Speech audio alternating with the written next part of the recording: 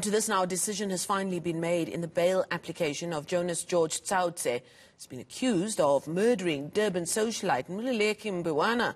He's been denied bail by the Durban Magistrate's Court. And this matter has been of high interest for many Durban residents who knew Mbewana. eNCA's Lethiwe Mdluli reports. The bail hearing had been going on for about 3 weeks now, where the state and Tsautse's lawyers have been going back and forth, arguing as to whether bail should be granted. The state had opposed bail on the grounds that he is a flight risk, as there was problems verifying the accused home addresses previously. But Tsautse's lawyers indicated that he was not, saying what proves that is the fact that he had handed himself over to the police. In the light of all the factors taken into account, that the applicant has discharged the owners to be present, discharged the owners, that there are exceptional factors or circumstances present which in the interest of justice would permit his release, and therefore the application for bail is refused.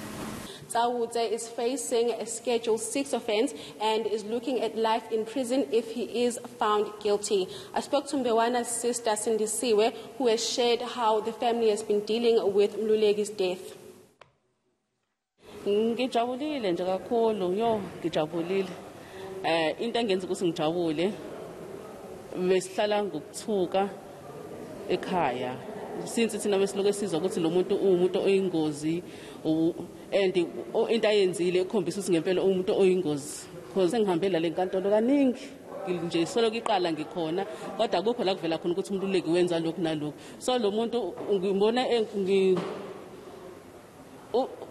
bengimsaba nje mina kodwa ke sithi ekuthiwa ibail yakhe akayitholi ngijabulile nathi sicabanga ukuthi sizoba free. Isikhala nje sakhe sikhulu kakhulu because uyena umuntu ongase ukuthi ubebheka umndeni wonke, not ifamily thina sizalwa naye uma wakhe kuphela nengane zakhe, but the whole family yakambewana ibibhekwe uyena uMluleki, so nje kunzima ukukhopha without uMluleki. Lethiwe Mdluli, Durban.